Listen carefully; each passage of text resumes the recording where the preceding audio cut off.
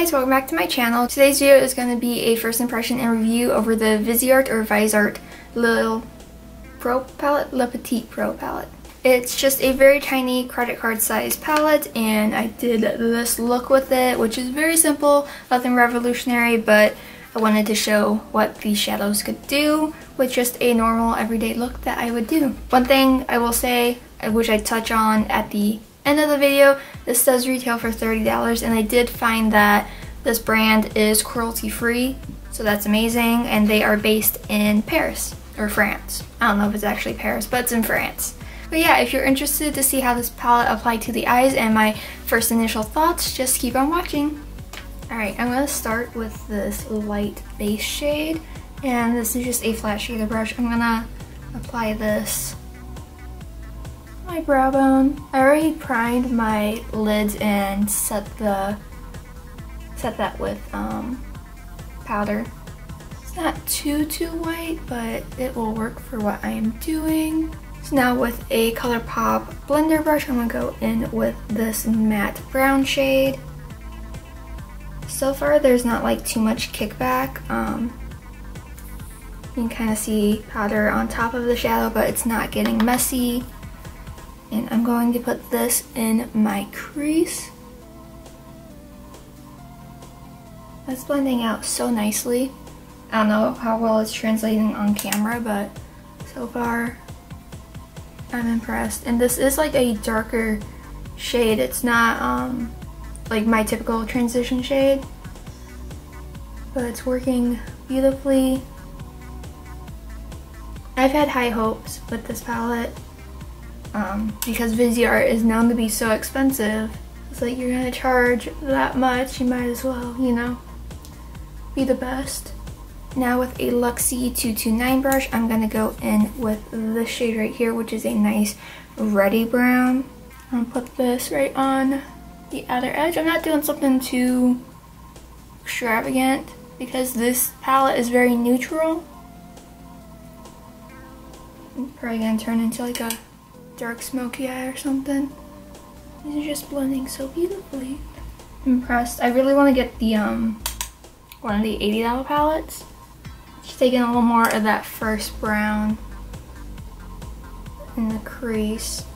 And I'm just going to go in with a blender brush from BH Cosmetics with no additional product and just blend above, just to really help diffuse the edge. I'm taking this little pencil brush from Crown. I'm going to go in with that darkest shade and just deepen the outer V just a little bit. Very, very pigmented. Holy crap. Now I'm just taking the Luxie brush again just to blend before going in with a lid shade. For my lid, I'm actually just going to go in with this lighter shade, and I'm just going to use my finger, I think. Very pretty color. It's not like a metallic shadow, it's a shimmery shadow. I think it'd be more metallic if you wet your brush before applying. I'm actually going to see what this looks like with a brush. So I'm going to be using this Morphe E19 brush. Pick a little bit up. Brushes and fingers kind of look the same. I'm going to go back in with that ColourPop brush and reblend the crease. I do have some fallout. Just going to quickly wipe that away. With a Milani crease brush, I'm going to go in with the brown shade and probably mix in a little bit of the reddy brown for my lower lash line, and then work on connecting that to the top. I'm going to go back in with this little pencil brush again and the darkest shade and put that just right on the outer edge. With that little E19 brush again, I'm going to dip into the lightest white shade and pop that in my inner corner. I actually think I want to go in with another shimmer shade on my lid because I don't quite like how this one looks, so I'm going to go in with this one right here, which is more like peachy.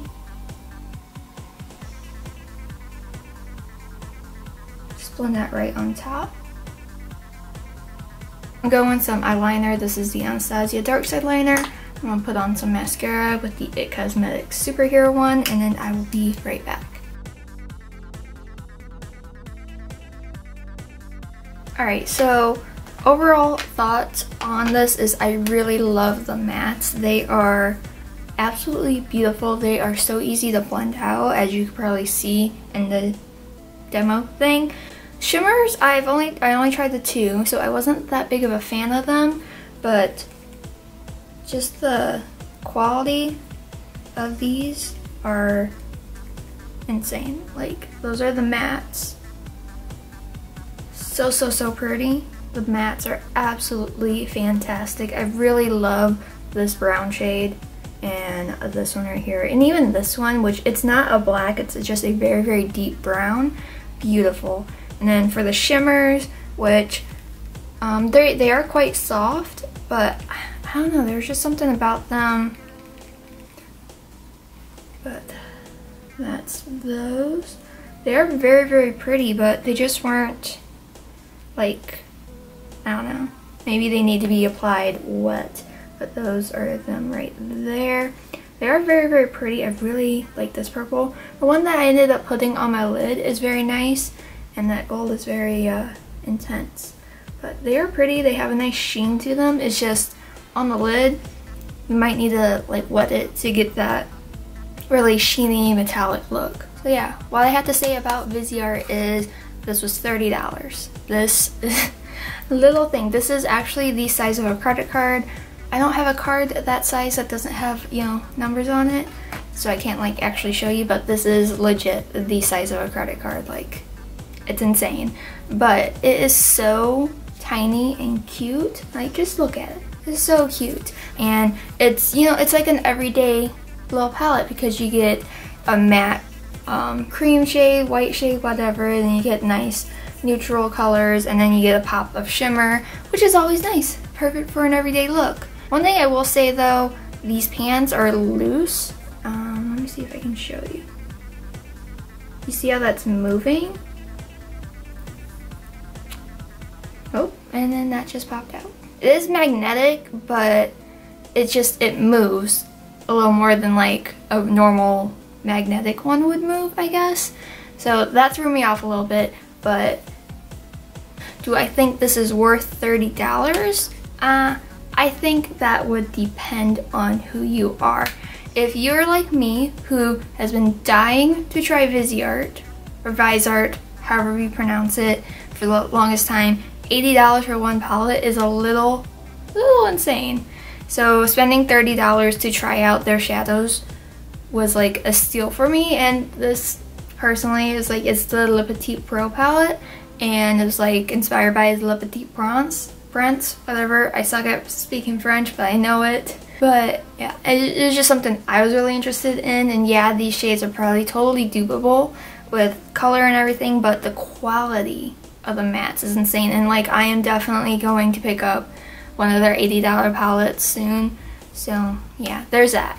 I do think it's worth it if you've been wanting to try Viseart, but if not, maybe just skip over it. You can get like a Morphe palette or some Anastasia shadows or even Makeup Geek shadows, and you probably wouldn't miss out on it. But being like in the makeup community like I am and just collecting a crap ton of makeup, this was something I absolutely wanted. So I do think it's worth the $30 with some stipulations. Hope you guys like this little demo slash review type of thing. I'll let you know in the description box how this wears throughout the day, because it is, what time is it?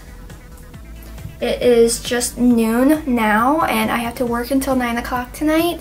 So yeah, I'll let you guys know how this holds up.